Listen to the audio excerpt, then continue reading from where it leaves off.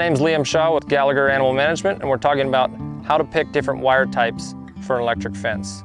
Not all wires are created equal, so you have to pay attention to the ohms resistance on each type of wire and gauge of wire. The bigger the number on your gauges of wire is the smaller the wire. The smaller number is a bigger wire. That energy travels through, not through the wire, it travels down the wire. So the more surface area you have, the more electrons can move. When looking at different wire types, there's galvanized, aluminum, and some people will use copper.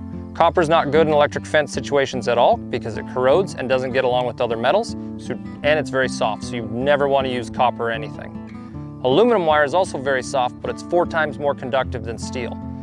So in certain situations you can use it because it has high conductivity, but it's not as structurally sound as galvanized steel wire.